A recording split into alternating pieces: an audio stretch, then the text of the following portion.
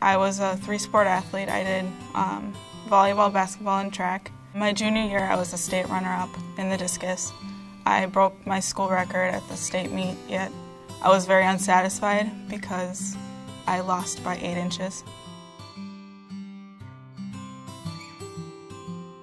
I was playing in a basketball game, and I got my first fast break of the year. A girl collided with me, and then I fell.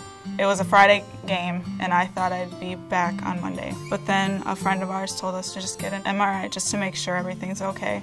It showed a torn ACL. It was just basically, shoot. She knew it would be a season-ending injury, but more so, I think she had in the back of her mind, what does this do for my track year? And if she was a senior and she wanted to win that state title.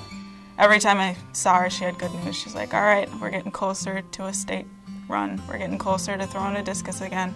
I got a specialist in track who actually taught Olympians and national champions, and we were able to get her at 6 weeks to come meet with him and I at a discus arena, and we were able to kind of talk about what it takes to do a spin and if we could do this safely.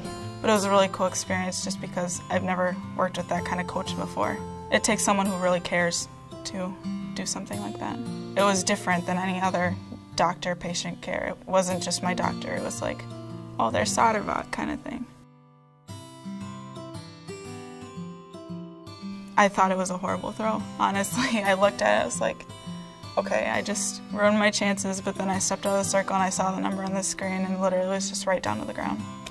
It was just the most amazing feeling. It was like a weight coming off my shoulder. I won the state championship. I broke my school record. I feel like there's a reason why I tore my ACL, why I missed most of my track season, most of my basketball season, because I needed to learn that everything's possible.